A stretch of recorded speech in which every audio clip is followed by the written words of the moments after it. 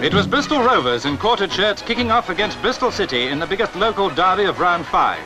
Close on 40,000 saw a game which, for sheer excitement, beat anything they remember.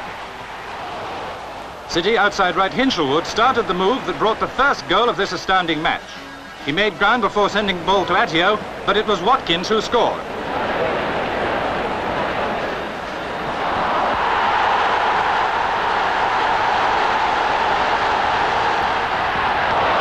The game was well settled down before Rovers equalised. The outside left hooper beat Terrace, passed to Sykes, and the right half scored.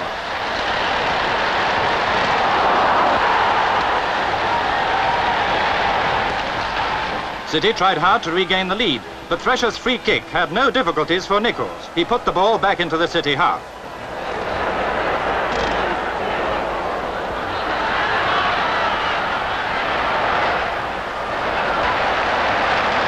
Rovers outside right Petherbridge put over a centre which Anderson only partly cleared.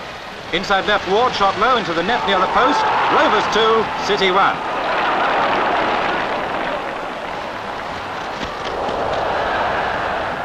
There was no stopping Rovers now. Outside left Hooper's shot was parried by Anderson, but Meyer scored. Second half, Bristol City losing 1-3 at this stage were a team transformed after the interval. For some time, they dominated the Rovers. City's revival was begun by the inside left Etheridge.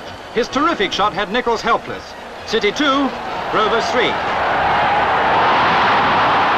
40,000 people were on their toes. What a game it was. For a time, it seemed that nothing could stop Bristol City. How well they deserved the equaliser when it came their way.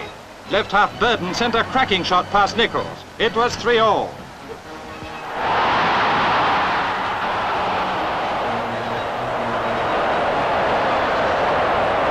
Another spectacular save by Nicholls.